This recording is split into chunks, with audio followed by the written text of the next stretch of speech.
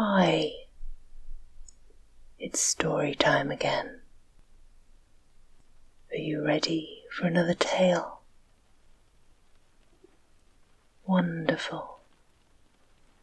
Well, if you settle down, close your eyes and listen, and I will read for you the dragon's tale. I wonder if the girls and boys who read these stories have heard of the charming and romantic town of Eisenach.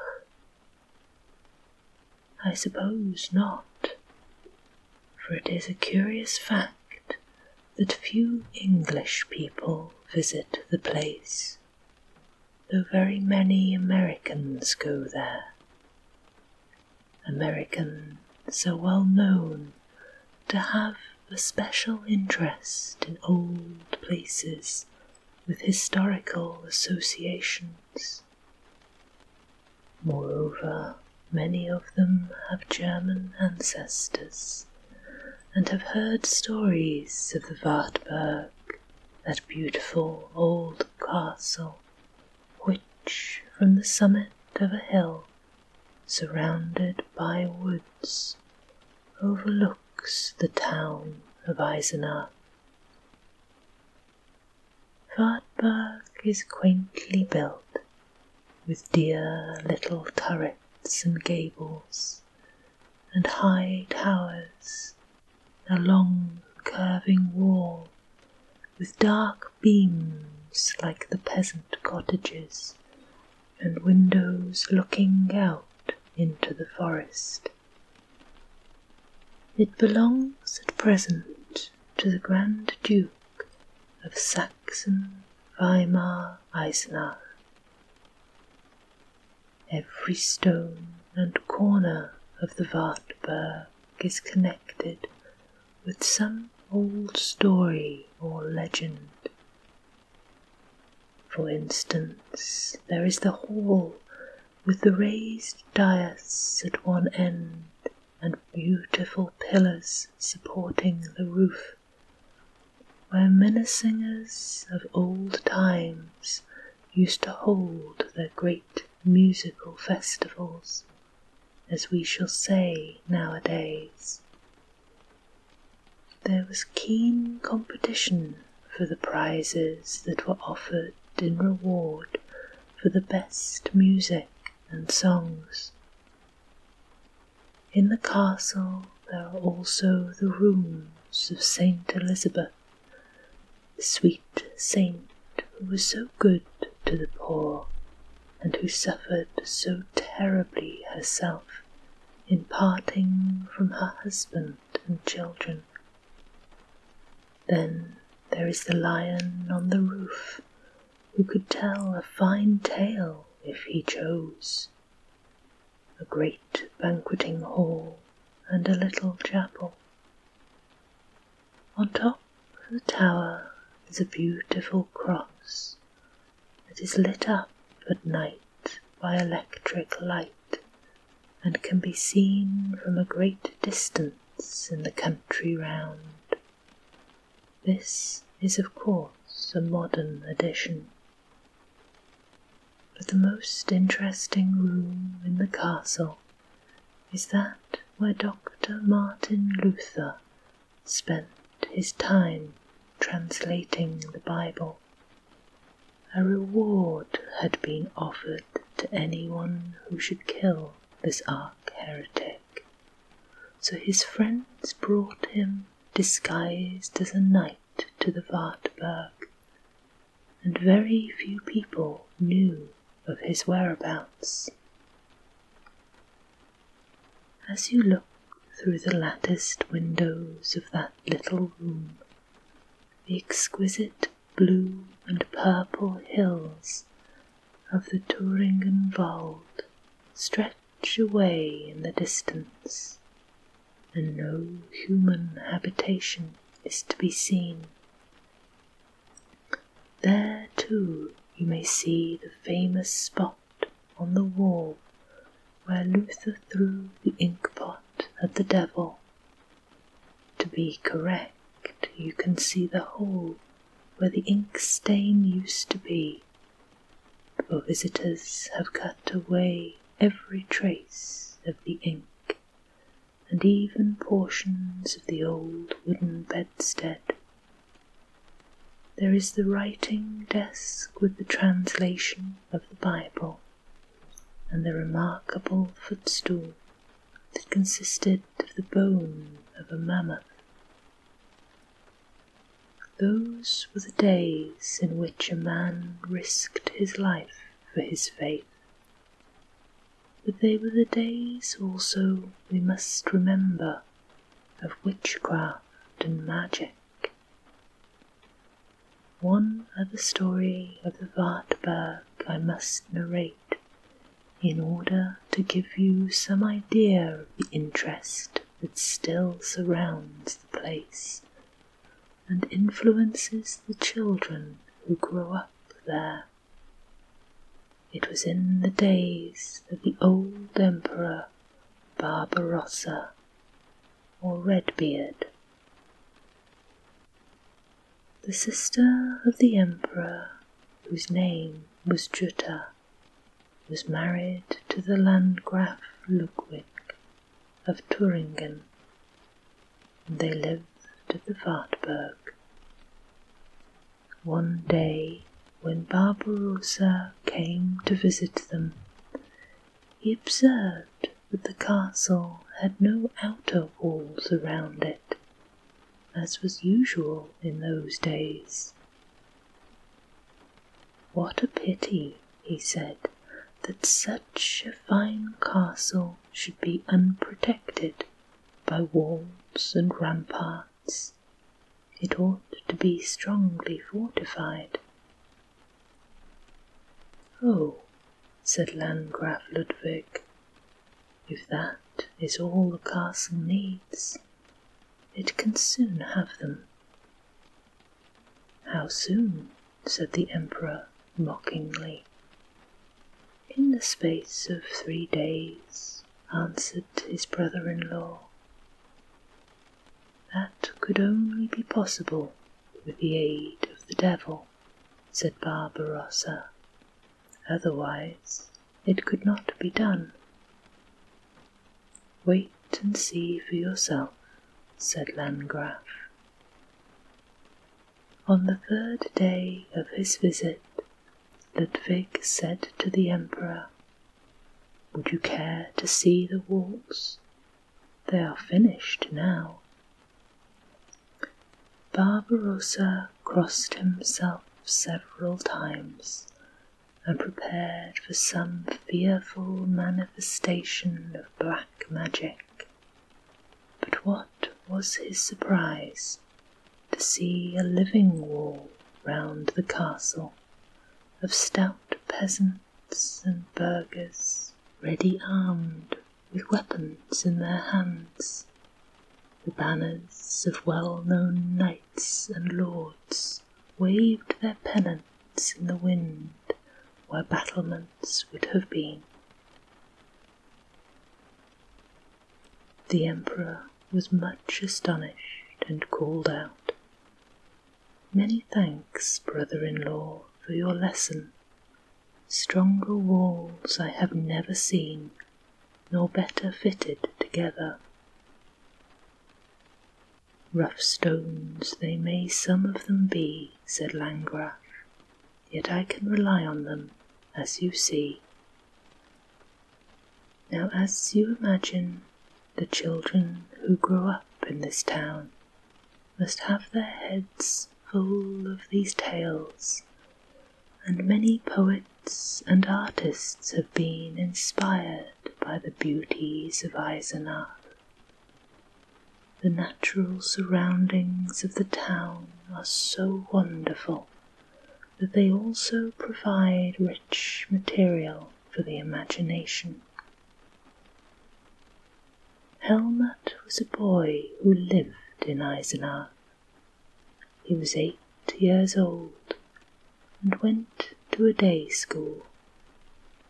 He lived outside the town, not far from the entrance to the forest.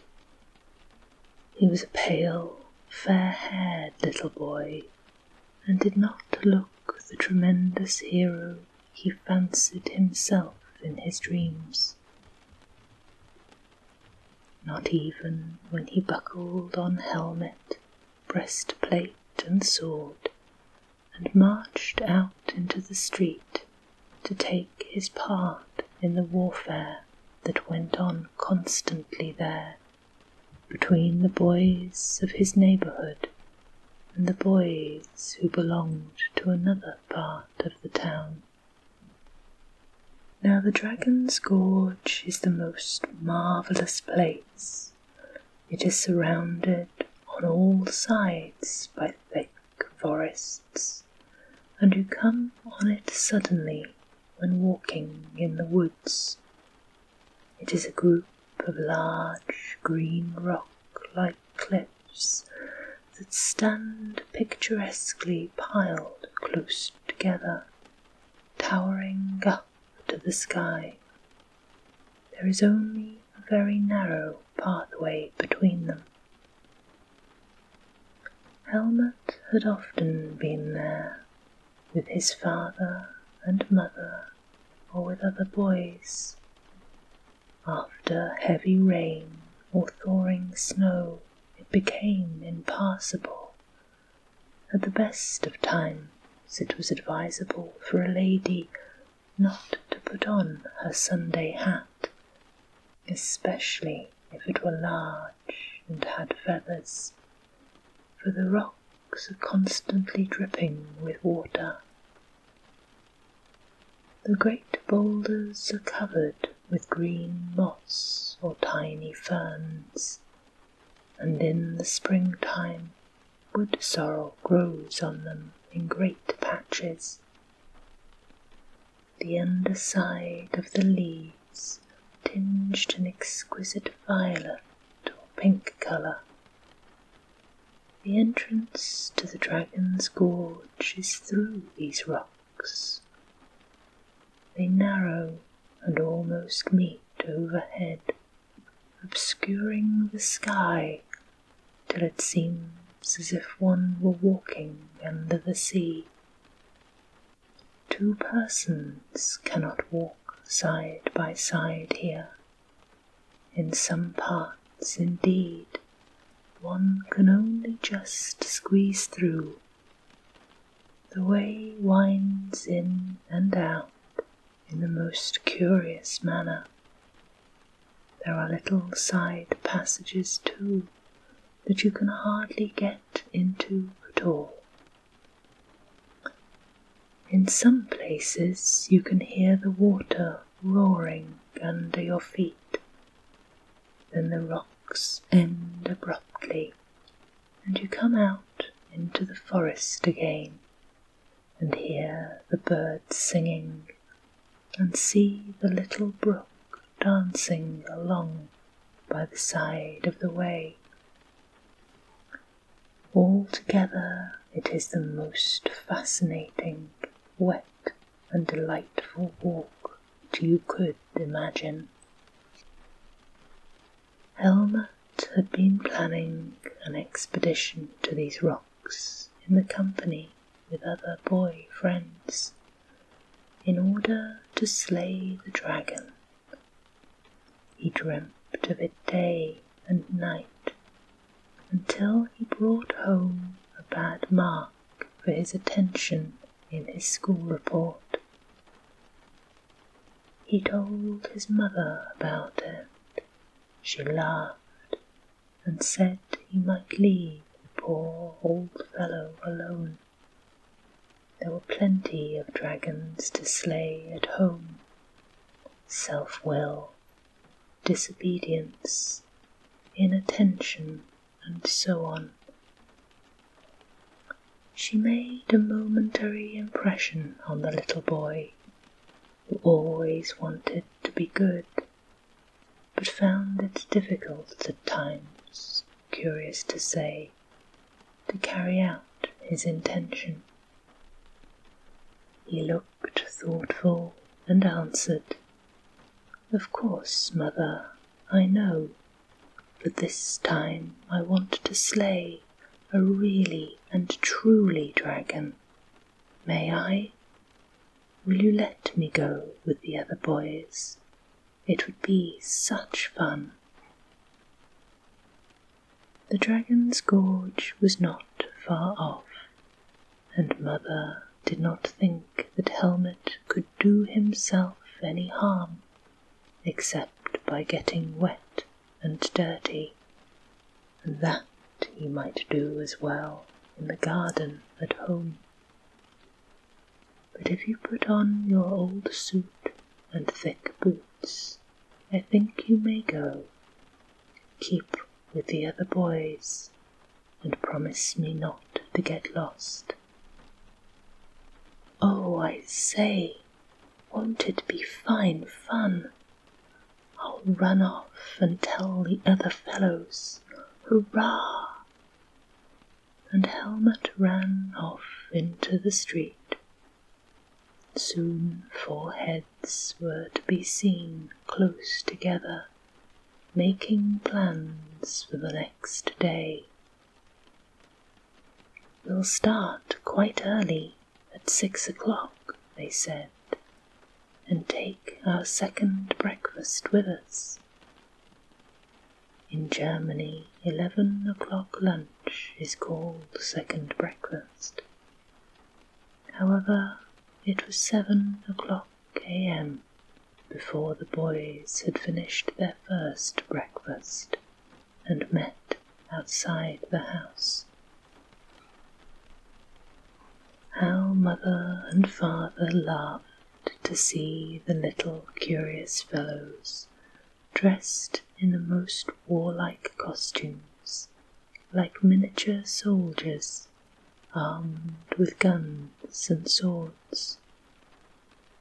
Mother was a little anxious and hoped they would come to no harm, but she liked her boy to be independent and knew how happy children are if left to play their pretense games alone. She watched the 4 set off at a swinging march down the street.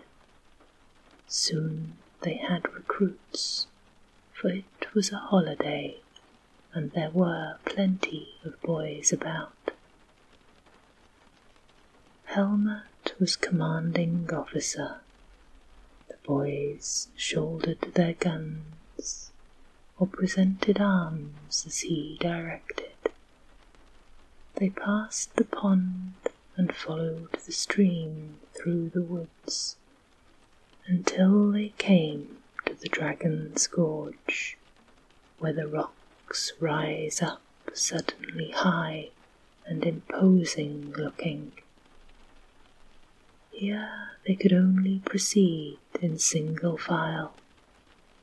Helmet headed the band, feeling as courageous as in his dreams. His head swam with elation. Huge walls towered above them. The rocks dropped water on their heads, and yet they had seen or heard nothing of the dragon. Yet, as they held their breath to listen, they could hear something roaring under their feet. "Don't you tell me that that is only water," said Helmet. "A little brook can't make such a row as that. That's the dragon." The other boys laughed. They were skeptical as to the dragon, and were only pretending, whereas Helmet was in earnest. "I'm hungry," said one boy. "Supposing we find a dry place and have our lunch." They came to where the path wound out again into open air, and sat down on some stones, which could hardly be described was dry. Here they ate bread and sausage, oranges and bananas. "Give me the orange peel, you fellows. Mother hates us to throw it about. It makes the place so untidy." So saying, Helmut pushed his orange peel right into a crevice of the rock and covered it with old leaves. But other boys laughed at him and chucked theirs into the little stream, which made Helmut very angry. "I won't be your officer any more if you do not do as I say," he said, and they began to quarrel. "We're not going to fight your old dragon. We're going home again to play football. That will be far better fun," said the boys who had joined as recruits, and they went off home, till only Helmut's chums were left. They were glad enough to get rid of the other boys. "We have more chance of seeing the dragon without those stupid fellows," they said.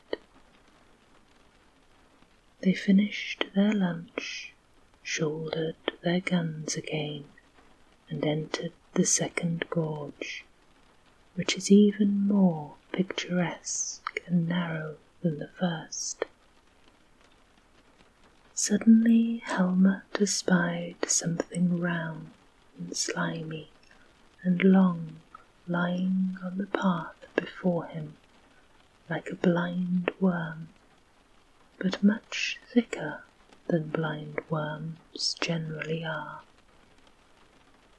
He became fearfully excited. "Come along, you fellows, hurry up," he said. "I do believe it is the dragon's tail." They came up close behind him and looked over his shoulders. The gorge was so narrow here that they could not pass one another. "Good gracious," they said, "whatever shall we do now?" They all felt frightened at the idea of a real dragon, but they stood to their guns like men, all but the youngest, Adolf, who wanted to run away home, but the others would not let him. "Helmut, catch hold of it, quick now," whispered Werner and Wolf, the other two boys. Helmut stretched out his hand courageously. Perhaps it was only a huge blind worm after all. But as he tried to catch it, the thing slipped away swiftly. They all followed it, running as fast as they could through the narrow gorge, bumping themselves against the walls, scratching themselves and tearing their clothes. But all the time Helmut never let that tail, if it was a tail, out of his sight. "If we had some salt to put on it," said he, "we might catch it like a dicky bird. It would be a fine thing to present to a museum," said Wolf. Well, that thing led them a fine dance. It would stop short, and then, when they thought they had got it, it started off again, until they were puffing and blowing. "We've got to catch it somehow," said Helmut, who thought the chase fine sport.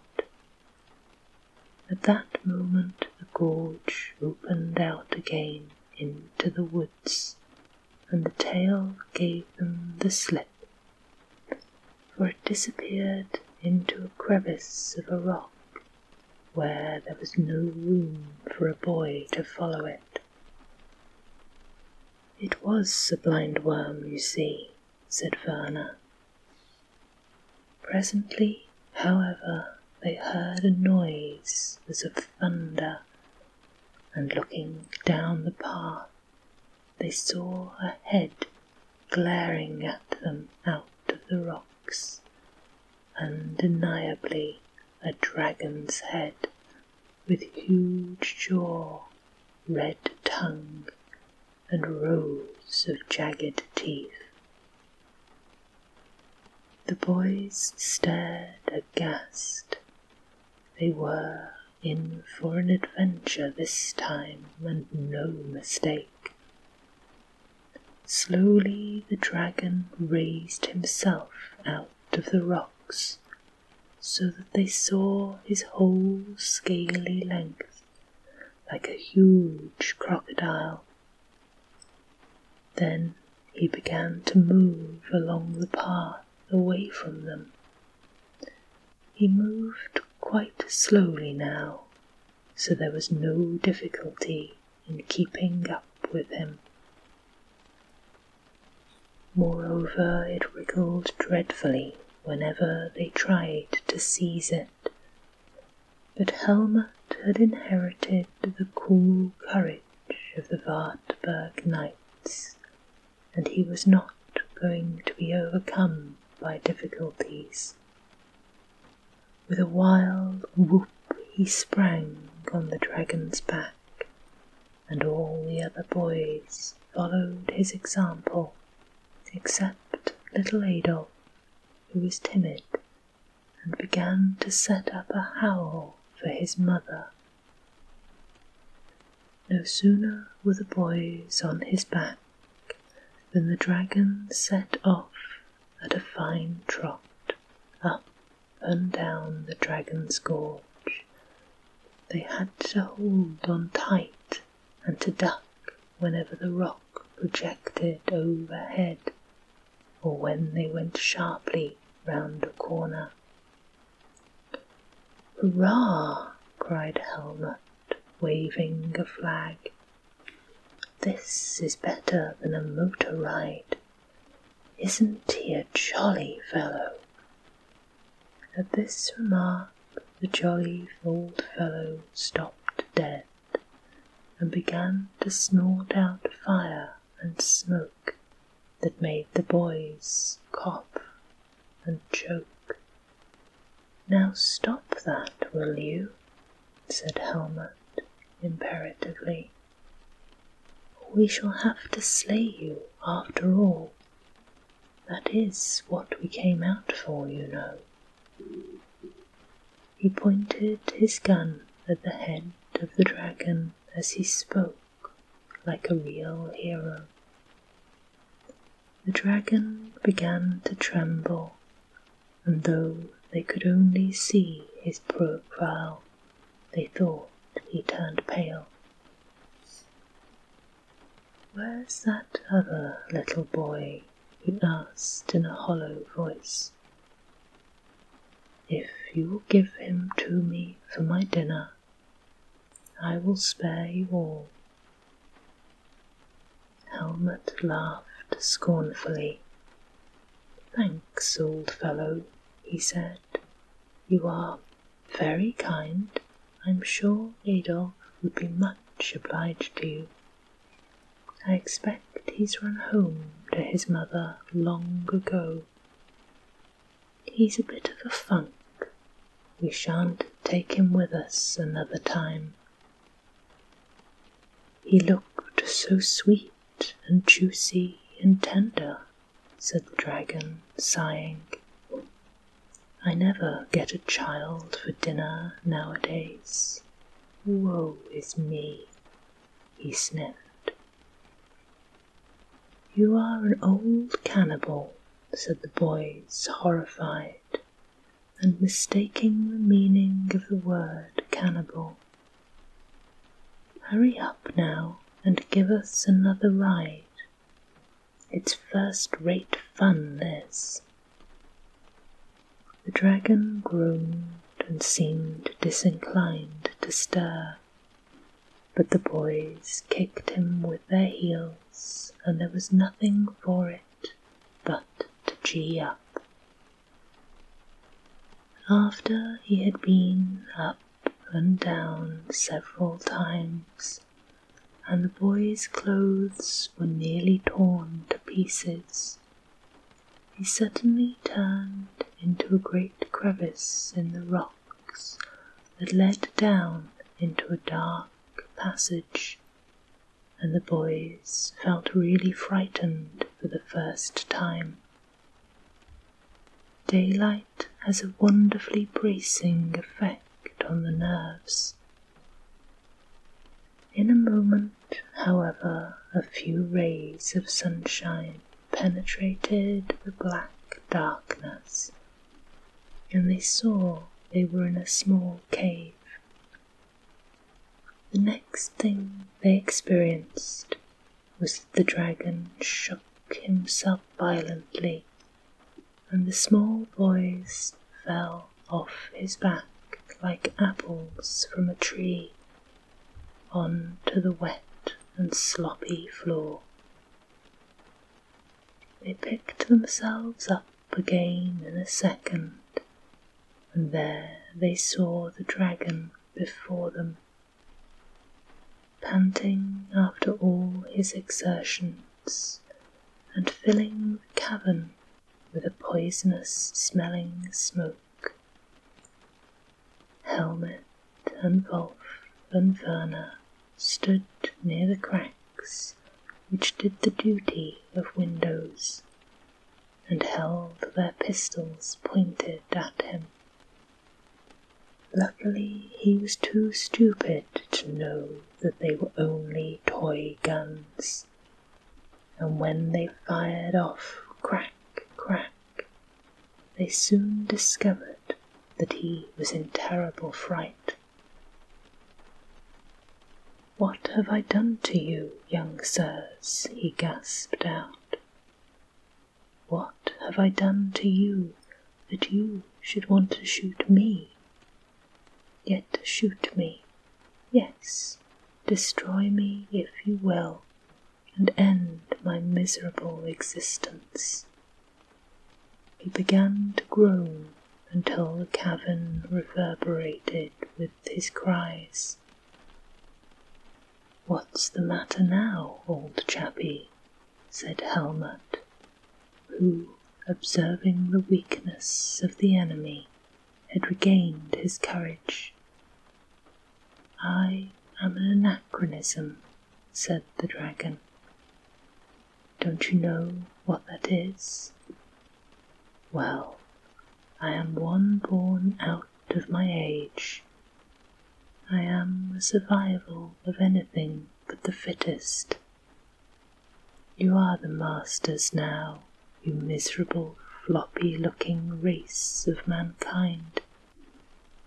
You can shoot me, you can blow me up with dynamite, you can poison me, you can stuff me. Oh, you can put me in a cage in the zoological gardens. You have flying dragons in the sky who could drop on me suddenly and crush me. You have the power. We great creatures of bygone ages have only been able to creep into rocks and caves to hide from your superior cleverness and your wily machinations. We must perish while you go on like the brook forever." So saying, he began to shed great tears that dropped on the floor, splash, splash, like the water from the rocks. The boys felt embarrassed. This was not their idea of manly conduct, and considerably lowered their opinion of dragons in general. "Do not betray me, young sirs," went on the dragon in a pathetic and weepy voice. "I have managed so far to lie here concealed, though multitudes of people have passed this way and never perceived me." "I tell you what," said Helmut, touched by the dragon's evident terror. "Let's make friends with him, boys. He's given us a nice ride for nothing. We will present him with the flag of truce." Turning to the dragon, he said, "Allow us to give you a banana and a roll in token of our friendship and esteem." "Oh," said the dragon, brightening up, "I like bananas. People often throw the skins away here. I prefer them to orange peel. I live on such things, you must know, cast off refuse of humanity," he said, becoming tragic again. They presented him with the banana, and he ate it, skin and all. It seemed to give him an appetite. He appeared to recover his spirits, and the boys thought it would be better to look for the way out. The cavern seemed quite smooth and round, except for the cracks through which the daylight came. They could not discover the passage by which they had entered.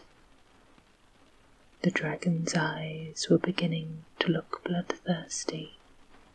Remembrances of his former strength shot across his dulled brains. He could crush and eat these little boys after all, and nobody would be the wiser. Little boys taste nicer than bananas even. Meanwhile, Wolf and Werner had stuck their flags through the holes in the rocks so that they were visible from outside. Now little Adolf had gone straight home and had told awful tales of the games the others were up to, and he conducted the 4 mothers to Dragon's Gorge, where they wandered up and down looking for their boys. Adolf observed the flags sticking up on the rocks and drew attention to them. The Dragon's Gorge resounded with the cries of Helmut, Wolf, Werner. The dragon heard the voices as well. His evil intentions died away. The chronic fear of discovery came upon him again. He grew paler and paler. Clouds of smoke came from his nostrils until he became invisible. At that same moment, Helmut, groping against the wall that lay in shadow, found the opening of the passage through which they had come.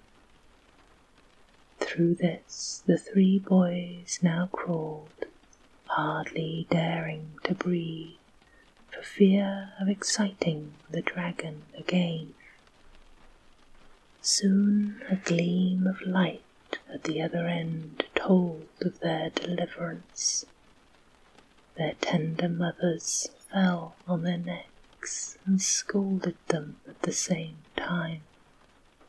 Truly never did the boys look dirtier or more disrespectful. "We feel positively ashamed to go home with you," their mothers said to them. "Well, for once I was jolly glad you did come, mother," said Helmut. "That treacherous old dragon wanted to turn on us after all. He might have devoured us if you had not turned up in the nick of time. Not that I believe he really would have done anything of the sort. He was a coward, you know, and when we levelled our guns at him, he was awfully frightened. Still, he might have found out that our guns were not properly loaded, and then it would have been unpleasant. Mother smiled. She did not seem to take the story quite so seriously as Helmut wished. We had a gorgeous ride on his back, Mother dear. Would you like to see him? You only have to lie down flat and squeeze through the crack in the rocks till you come to his cave. No, thank you, said Mother. I think I can do without seeing your dragon. Oh, we have forgotten our flags, cried out Wolf and Werner. Wait a minute for us. And they crawled up over the rocks and rescued the flags. He's still in there, they whispered to Helmut in a mysterious whisper. Mother, said Helmut that evening when she came to wish him good night. Do you know, if you stand up to a dragon like a man and are not afraid of him, he is not so difficult to vanquish after all. I'm glad you think so, said Mother. Volo cum Deo. There is a Latin proverb for you. It means that with God's help, willpower is the chief thing necessary. Even dragons know this. Thus a little boy can conquer even greater dragons than the monsters of past ages. Said Helmut musingly. Mother dear, I was a real hero today. I think you would have been proud of me. But I must confess, between ourselves, that the old dragon was a bit of a fool. Peaceful slumbers. Sleep sweet.